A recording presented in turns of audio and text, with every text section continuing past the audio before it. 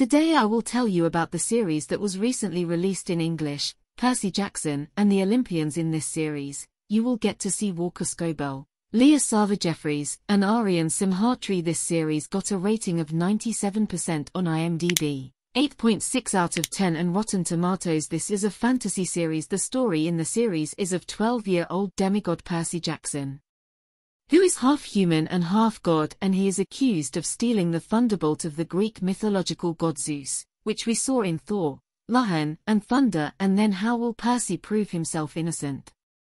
To know this, you will have to watch Percy Jackson and the Olympians. 2 episodes of this series have been released so far, and the rest of the episodes will be released one by one every week. And the story of this series is the same as the first movie of Percy Jackson, because both of them have been adapted from the same novel, in which if you see the story, nothing new is seen, but the screenplay is very strong, which is very fast compared to the film, in which this story has been explored even more. And this series helps to pull for a long time. The rest of the series' VFX work makes you feel a little weak compared to the film, and the work of the actors is better in the series, in which the children look like real children. And if you have seen the films of Percy Jackson, then you can get bored because you don't get to see anything new.